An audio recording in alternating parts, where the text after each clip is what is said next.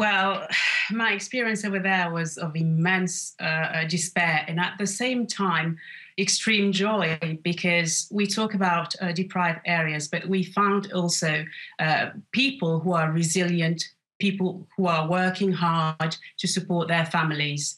And from time to time, you have a tiny minority of people who cannot overcome the fact that they've suffered from so many things, discrimination, poverty, etc., to a certain extent, and they have no power.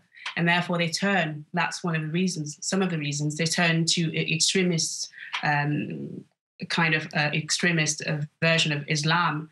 But in most cases, these are people who are not in favor of these attacks.